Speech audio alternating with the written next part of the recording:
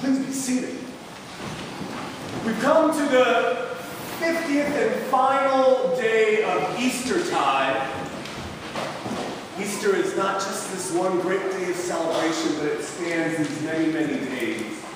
And it might seem like a long time ago that we were here with the lilies and in our Easter finest, but it wasn't that long ago. 50 days ago on Easter Sunday, I gave a $1 bill to everyone. Well, actually, to be clear, I didn't give it to everyone. A $1 bill was given to everyone who was here, and what I said to all who were here on Easter is, be a part of the Easter celebration. Don't just celebrate Easter passively, but be a part of Easter grace and of the surprise that is Easter. And so today, we're going to hear about how people lived into that. Today we have some witnesses. I want you to come forward as I continue to explain this. Today we have some folks who are willing to tell the story of what they did with their Easter dollar.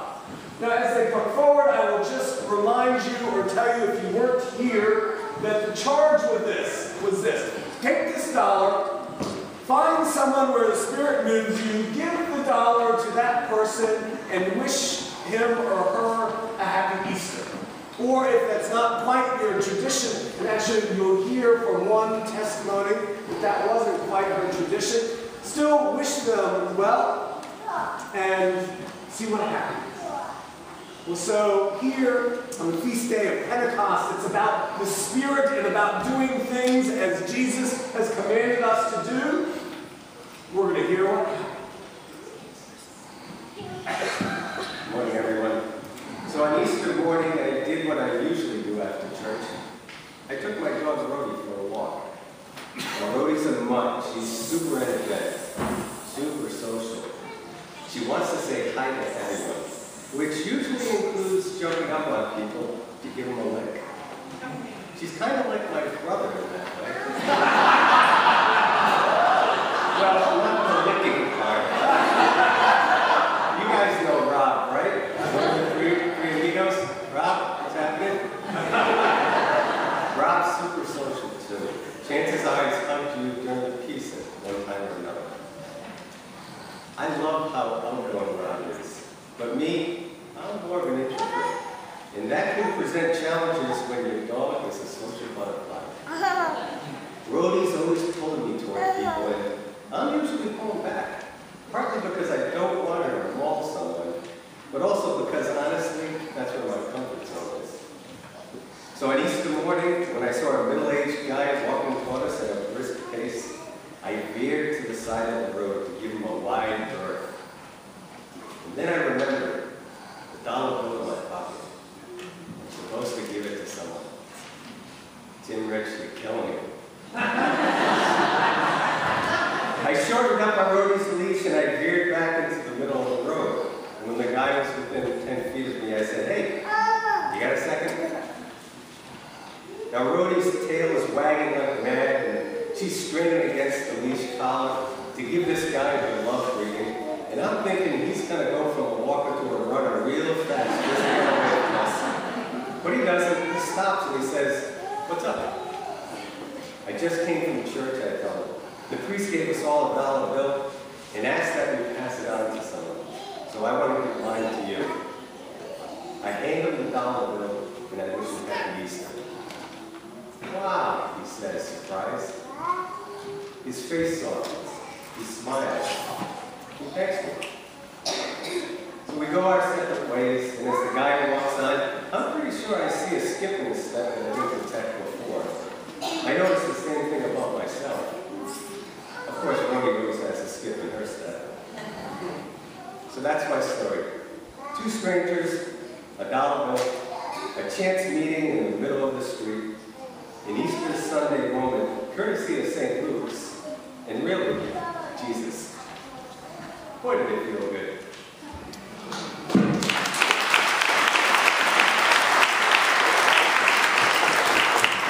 Good morning. That's a tough act to follow. Well done. I also had the $1 for a couple weeks in my pocket and could not find the right person to give it to.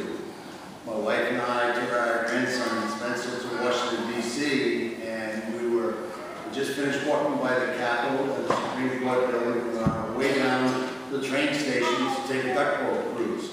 And I see this older gentleman on crutches coming up this steep street, and as I passed him, there was a smile and a hello, and as soon as I got past him, I realized, gee, is this the person I'm supposed to give the dollar to?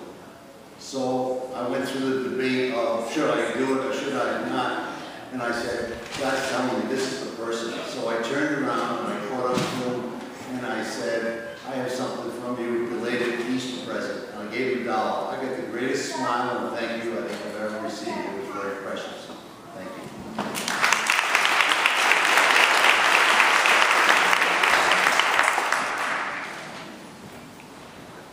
When we were getting assigned to give away $1 and wished them happy Easter, I have to confess I was a little smug about it. You see, I commute to Boston every weekday. There are plenty of opportunities to just place money in a change box. In fact, asking for money is somewhat of a cottage industry in and around South Station, where I pass through twice a day. This will be easy, I thought. I've got this. No awkward out of context encounter in a suburban Target store or Main Street in Spanish. Still, on the Monday after Easter, I was a bit nervous as I made my way up from the subway on my way home.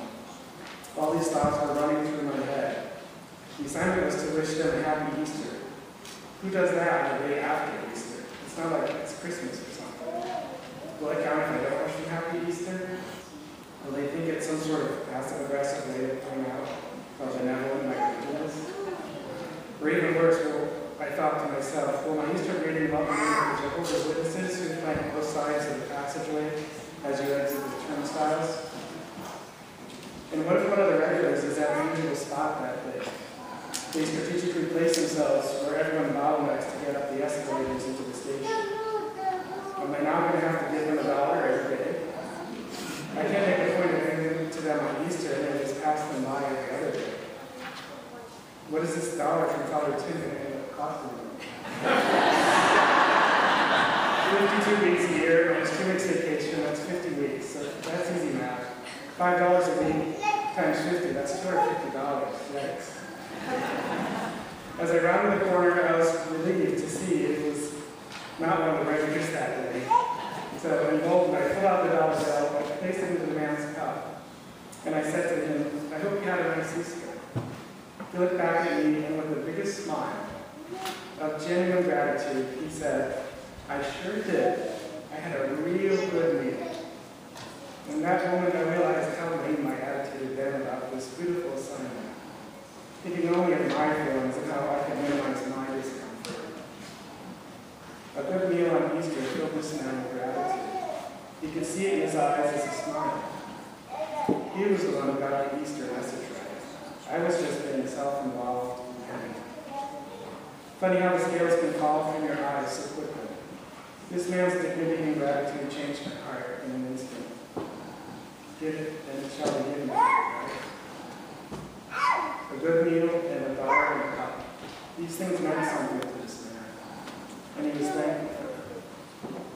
I smiled back at him and replied, that's really good. I'm so glad. You have a great day. And I really meant it.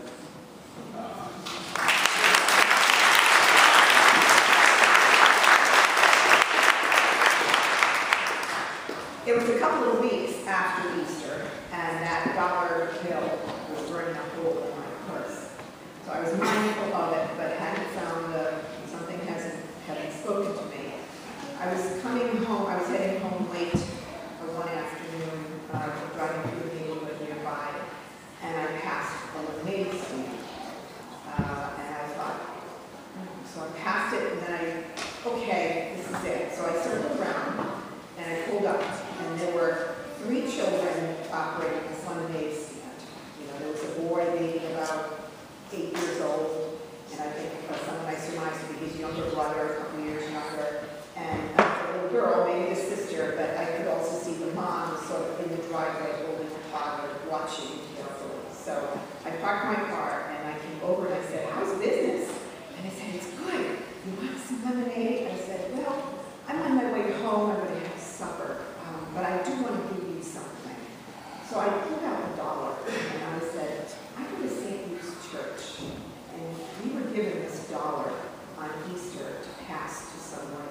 we didn't know with wishes and their eyes were. I said, you know what it means to pay it forward? And the little guy goes, no, and the older brother said, yes, I do. I said, well, take this dollar and do something good with it, because it's coming from a good place. And you know, they were kind of wide-eyed, the three of them, and so I handed the dollar to the older son, to the brother, and the little girl she chirped up, she said, do you still want a pretzel? But it was good, and I was a good feeling all around. And Mom kind of was in the background a little like this. So, multiple blessings.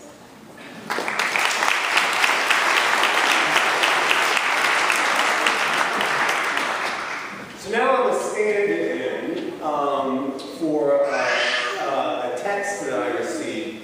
On that Easter day, one of the individuals sitting in the pews was the fairly new partner of my brother-in-law, who was attending her first Easter service ever in her life because she had been raised in the Jewish tradition. And so I wondered about what she would do with this assignment and this notion of Easter grace and surprise and all of that. And not long after they returned to DC, I got this text with all kinds of emojis. And this is what she wrote. She said, I just gave a homeless man outside the Tenleytown metro stop my Easter dollar. And I gave him a winning scratch ticket that was worth $5. It's been in my wallet for 2 months. She said, I felt inspired. That's the spirit.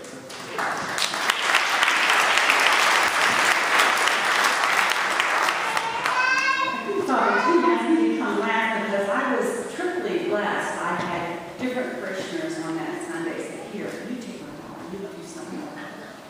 So I thought, oh my, I got 3 opportunities now to go to this Easter blessing. So like, all right, I took my time. But then I was at Aldi's one day, and I was being crowded. You know, you've been at the grocery store before, and you just get there, and somebody decides they've got to get there first and reach across you. This happened like 3 times. So I'm starting to avoid this woman. I'm moving away from her and not feeling very good. And I thought, no, this is the time you got to stretch yourself there. So I avoided her for the time being. I just kind of went different aisles. I thought, she's in a hurry, she's got to get through. And then I'm starting to feel bad, maybe I'm avoiding her, and I get to the checkout counter, and they're just showing me just feverishly trying to get everything done, because they go very fast at all of these. You know, you've got to get it done that, you've got to get it in that cart, you've got to get your cart out of the way, and get your cart out of that place, and put your order. So this young man is really working hard, and I thought, he needs some fruit, he needs a blessing. So after I get my receipt from him, I pull up the first one, and I go, here, Happy Easter, this is from St. Luke's. And he said, for me? I said, yeah, Happy Easter. He said, wow, thanks. And Baptist work a little bit. So I thought, well, that's so hard. It felt really good. And he smiled. And he'd been just so merry. So I felt good about that. So I get out to my car, and I'm going out and see an old woman putting her lucky away. And so I thought, okay, $2, here we go. So I pulled up the dollar. I said, our priest at St. Luke's asked us to pass along the Easter blessing. So Happy Easter. I gave her $1. First, she kind of looked at me like, are you for real? And then she smiled, and she pulled me to her and hugged me, and she said, this is wonderful. Thank you. I'm going to take my $1 and split it 50 cents each to my granddaughters and ask them to do something. I thought, wow, this is really great. I'm really feeling okay here. So I go in the car, put my things away, taking my baby back. And this couple comes out. I thought, okay, last chance. I got that $3. So there they are, they're standing, and I approach them and I say, hi, Happy Easter. This is from St. Luke's Church. And they go, what? I said, Happy Easter. And they take the $1 and they look at me and they say, St. Luke's, where is that? Well, that's an East Greenwich. It's up on the hill. And I said, we've been right there. I think we've been there. I said, come back, join us. Happy Easter. And they were great. And then they hugged me. Oh my God, a triple hug. It was just a glorious morning. So I was feeling just so full of grace, full of love. I got to my car, and I'm getting behind the steering wheel, and here comes the crowd. Started right in front of me.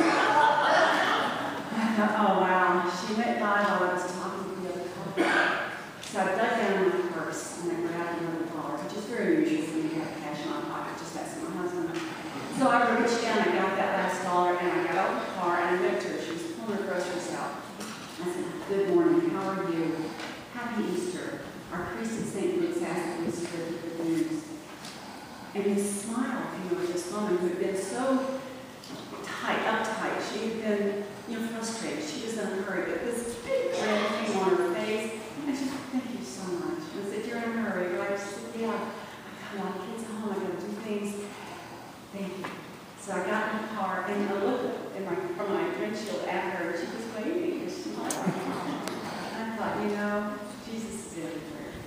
It was just a wonderful day. So thank you. Thank you for this opportunity to share God's grace.